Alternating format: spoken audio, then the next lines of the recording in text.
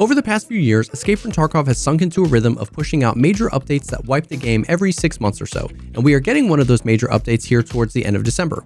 I want to talk about why I think this wipe will be different than a lot of the wipes that we've gotten recently, and why I think it will be one of the most influential wipes in Tarkov's history.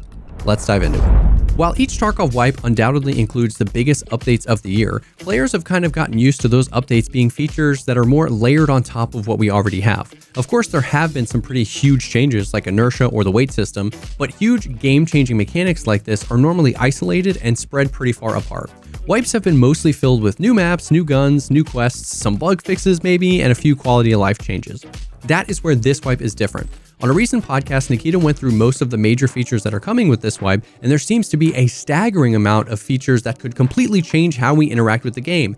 And for the first time in a long time, we are getting features that are geared towards helping the new player experience, which could drastically help people's first impression of the game and keep people engaged longer. If I'm honest, some of these features make me a little nervous. Like I said, I think this will be one of the most influential wipes in Tarkov's history. Let's hope that is a good thing. But either way, I wanted to break down some of these features and talk about how they will change the way we play Tarkov. Let's start with the features that are going to change the game the most, and with that, we start with recoil. Obviously, changing the entire system of how recoil works in Tarkov is a huge deal.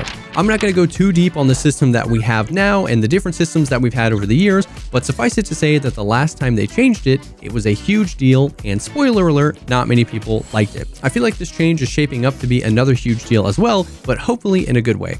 It could fundamentally change how we handle firefights, how we use ammo, and so much more. It's important to mention here that when people say that we want the recoil changed, that does not just mean less recoil across the board and that everybody just wants laser BB guns. Right now, almost all of the recoil is in the first few shots, making semi-auto and burst firing guns pretty useless, and the game rewards completely mag dumping all of your ammo because the gun progressively has less recoil over time as the auto compensation kicks in. This is very counterintuitive to how you think it would work in real life, and also completely the opposite of how most games handle recoil. We haven't seen much of the new system, but in the little that we have seen, it seems way more grounded and connected to the player, and the chaos that happens as you full auto a mag is kind of cool as well. It seems like it kind of flips the script. Less recoil initially and more as you full auto. This really could have tons of effects on the game. If less bullets are getting shot in total, then maybe the perceived time to kill could go up, and also you might have more of a chance of escaping somebody who missed their initial shots at you and are just mag dumping you at this point. It's going to be a huge deal, and when they tweeted about putting the new recoil on the early test servers, it seemed like they are prioritizing build variety and are very eager to hear player feedback, and both of those things are good signs. The next major feature is vaulting. I think a lot of people are missing how impactful this could be. I was hesitant about this feature and its practicality until I saw the demo that they showed. Movement and the control we have over our characters is something I have thought needs a lot of work for a very long time, and vaulting is a huge step in the right direction in my opinion. They showed some incredible use cases for it in this video. A lot of times we are just jumping and hoping that we timed it right, or having to learn some really weird movements to duck into a window or crouch on windowsills. It just doesn't feel very intuitive or quick or fluid. But being able to vault out of a window or up a ledge on Lighthouse will be a huge change in our confidence and our ability to move around. Even if it costs stamina to vault, which I'm sure it will, if I can vault once and know that I'm getting up on a ledge instead of having to jump 2, 3, or 4 times, I think that is going to be a much better experience. It also could remove some of the reliance on the strength skill in a lot of cases. There are tons of railings or small things that you can't jump over initially with low strength, and not all of these are secret jump spots either. I'm just talking about like railings out there in the middle of the road that you need 30 strength to jump over. But the ability to seamlessly vault over them gives us so much more control over how we traverse. I will also be super interested in how this affects moving around the map when you're overweight. Like, will it cost more stamina to vault when you're heavy? We're not sure. In my opinion, the animation looks quick and there are tons of use cases for it. It might be jank at first and people might find some weird spots, but I think that this will change how we move around in the game. Another feature that will fundamentally change every single raid that we play is the armor rework. This is honestly hard to talk about since we still have so many questions on how this is going to play out and what changes they are making alongside this to smooth out the edges. I'm planning a deep dive video on what we know about this feature and why I'm worried about it, but nonetheless, it's coming and it's going to be a big deal. The TLDR is that armor plates are getting physicalized, which means armors could have multiple armor class plates in them, and you will be able to replace just specifically the ones that are damaged or broken. Alongside this is an update to how hitboxes work and potentially even adding more hitboxes to our character, and even changes to hit registration were mentioned in the roadmap as well. There are tons of ways that this system could change the game. Rounds that do a lot of flesh damage could become even more important since there will be more hitboxes and more places that armor doesn't cover. Broken armors can be more viable. If you get shot in the back right now and your armor gets crushed, you can't take any more shots anywhere. Your armor is gone. With the new system, you might have gotten shot in the back, but when you turn around to fight your enemy, all the plates on your front are still 100%. This could definitely change the course of that firefight. There will also be tons of economy implications as well. Will traders sell individual plates? Can I put any plate in any armor? Can I take a plate off of a dead PMC? Can I replace my plate in raid or just in my stash? Soft armor is also getting properly introduced as well, and this part of the armor seems irreplaceable, so this might determine when you want to change out your vest. Like I said, a lot of questions, and it's hard to tell what the outcome will be. Will the time to kill get longer, shorter? Will armors feel more or less important? Who knows? There's also mention on the roadmap of balancing changes to the mechanics of armor, damage, and movement, and those changes probably live alongside these armor changes to some degree. It's hard to tell what it's going to look like, but it will for sure be a huge deal. Another big feature coming is left shoulder shooting. This is another one that could greatly change how fights play out in Tarkov. It's got a ton of potential, but I also do think that this feature has a chance to kind of just become a novelty thing that nobody really uses. However, it was something that I was concerned about initially because I wasn't sure how they were going to handle the transition. I think they made a super smart decision making it a quick transition and not a full one where you would actually transfer both of your hands. If the animation was too long, nobody would use this in the middle of a fight. But because it's quick and we know we can ADS while doing it, it has at least potential to be something that is pretty frequently used. We still have to wait and see how strong it is compared to a right side peek, which right now is the most dominant way to play because of how much of your body you expose when peeking from the left side. This plus the poor netcode really does just reinforce that right side peek kind of stereotype in Tarkov. But even if it isn't 100% as strong as a right side peek, it could be greatly useful because sometimes you just can't peek from a right side. Sometimes you're backed into a corner or want to make a play from a left side really quickly. And if this is even remotely usable, I think it definitely could shake up fights. Now, let's talk about another huge change that will finally show some love to the new player experience, and that is Ground Zero. This is a new map that's being added to Tarkov, but it is not a normal map. This will only be for players that are below a specific level. They're still deciding if they want it to be level 15 or level 20, but it's going to be in that range. This will also be the map that we start on once the game is fully released and we have to unlock the maps one by one.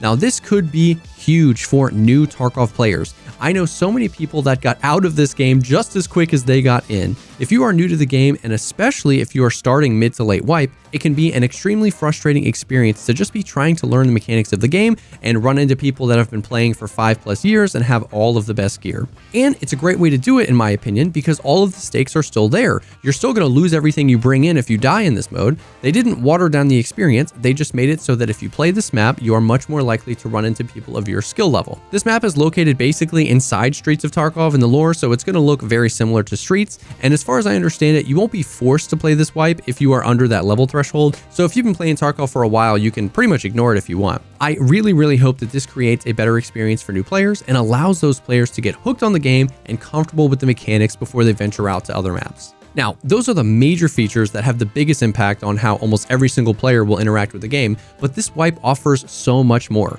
There are a few other features that I'm really looking forward to, like the achievement system. They showed us a whole new system that honestly just looks really cool and includes a ton of achievements that you can work towards throughout your entire wipe. This change has me so excited, and I think it has the potential to tackle multiple problems that Tarkov has. Firstly, having more things to do is a good thing in my opinion. Lots of people run out of fun in Escape from Tarkov, and not just the no-lifers that play thousands of hours. I have talked to tons of casual players that just get to a certain level and have no desire to do any more of the tedious quests that they've already done a few times, and they lose interest. I think giving people more optional content to do is always a good thing. You can ignore all the achievements if you like, you can go for the few that you think you can accomplish, or you can no-life and try to complete them all. Secondly, it finally gives us at least a little bit of cross-wipe progression. Nikita said that these achievements will not be reset with wipes and that new ones will be added pretty frequently. This will finally add some meaning behind a task that you are trying to accomplish when you know that once you do it, you have unlocked that achievement forever. There's also tons of potential for other cool ideas here. Unlocking cosmetics like clothes or armbands through achievements would be a huge incentive to do more of them, and at one point they even talked about a prestige system being added to Tarkov and how that would be tied into the achievement system as well. I am definitely very excited to see how this pans out. Another big feature we are getting is the BTR taxi on Streets of Tarkov. It is definitely going to add some really interesting experience on streets since you'll be able to pay it to travel the map or provide backup for you. But the thing that I'm the most excited about is the ability to pay it to extract loot for you and stay in the raid. I am really hoping that this is kind of a test bed and that features like this will be added to every single map.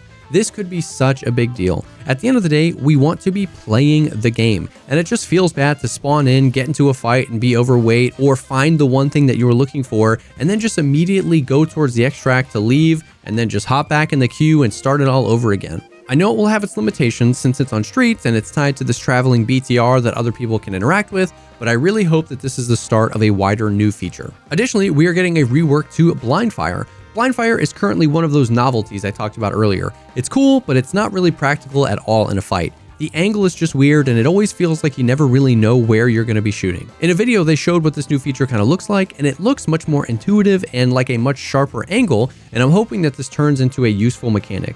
I also really hope that they let us move while blind firing again. Please, please, Nikita. In addition to all of these features that we've talked about, we are also getting some of the standard things that we would expect from a new Tarkov wipe. We are getting a new boss, presumably Kaban's brother on Streets of Tarkov. We are getting the Lightkeeper services where you'll be able to pay Lightkeeper to have a truce with the cultists or send Zerachi to support you. We are getting some new guns, a new preset system for how you load magazines, and even the ability to change the brightness of your reticles on your sights. All of those features are pretty cool, but I wanted to end this video by talking about some things that were delayed or are suspiciously missing from this podcast. The Streets expansion was delayed and we knew about that, and they said that they wanted to work on optimizing Streets first before they expanded again. In my opinion, that is a very good thing. We need more people being able to play this map. The weapon bipods and mounting system was delayed. I was super looking forward to that, but with how much we're getting, that's totally fine that that had to get pushed. The two things, however, that were not mentioned on the podcast and aren't on the roadmap are changes to the audio or the netcode.